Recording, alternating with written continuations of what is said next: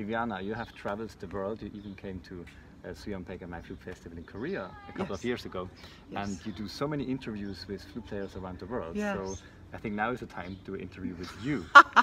So we are here at the beautiful Sir James Galway Flute Festival, the 30th edition. Yes.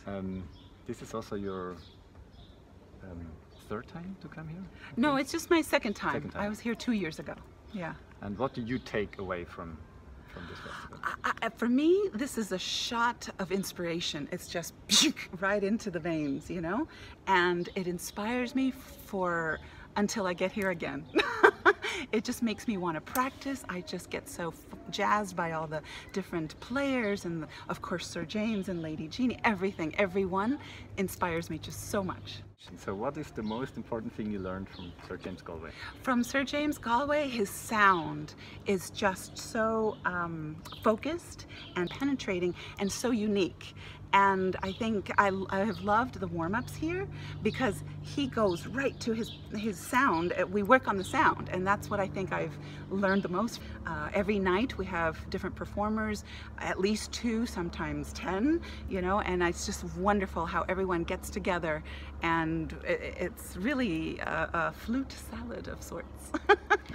Now you travel extremely much also to countries which maybe don't have this specific flute scene. Yes. What was your experiences, especially from countries which maybe are not especially famous for a big flute community? What did you take from these countries? I actually love visiting new countries because if I go back to the same country, it's almost a little bit boring. So I like to collect countries.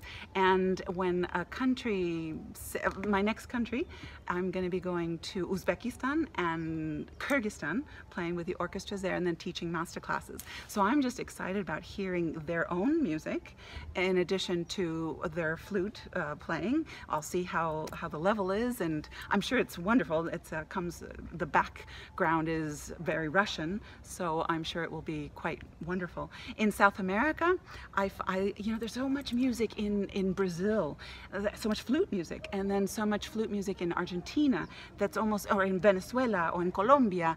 Each country has a different, because I think the conquistadors came with the Renaissance music, which had a lot of recorder flute music, and then it just sort of evolved and became what is now Brazilian music and Argentinian music, and the tango and the samba and the cumbia, and I just love learning about all the different styles.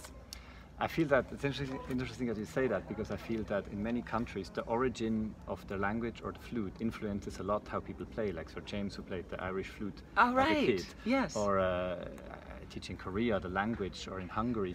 Like languages and culture influence a lot our concept of sound. Absolutely. So what would you say, because you just mentioned the American school of playing. I studied in America also for 2 years, and I always wondered, what would you say is the specifics of the American school of playing in comparison, for example, to the general European way of playing? I studied masterclass with Sir James, but I studied with Julius Baker, principal flutist of the New York Philharmonic, and he was at the Juilliard School, and I would say his emphasis was, he would always just say, faster, louder, faster, louder. So it was a great, he was just a great master and a great inspiration for getting a lot of technique under hands. My other big teacher was Albert Tipton, who was principal flutist of the St. Louis and Detroit Symphony Orchestras, and with him I very much learned the importance of intonation.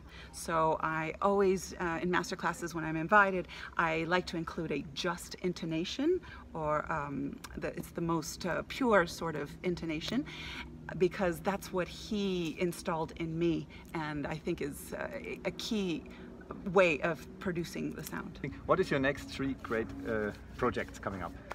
Projects? Well, I always have Flutes by the Sea in Half Moon Bay, California, and I hope to bring this lovely guest artist next. And let's see, what am I doing? I'm going to Uzbekistan and Kyrgyzstan playing with orchestras. I'm also then going to Peru and Chile and Bermuda and Manaus and Brazil, and I love traveling, and so thank I always thank the powers that I get to do a lot of traveling, because I feel I get inspired by my travels and the people that I meet. One last question. Yes. You're famous for your incredibly interesting and challenging music videos. What's your next music video coming up? Oh, you know, I have an 11-year-old niece, and I did all her favorite pop songs. That was my latest album, and I've just been releasing different videos from those pop songs that she likes. It's mainly a project for her, because I just adore her. Apart from that, tango. Actually, I want to do the tango etudes by Piazzolla, because I tend to perform a lot of South American music. It's one of my signature things. So you should include the Garde from yesterday. Yes, I love it. It's Jealousy. Yeah. That was fabulous. Well, it was a pleasure to talk to you. Yes, thank you. Thank you, Philipp. Bye. Bye-bye.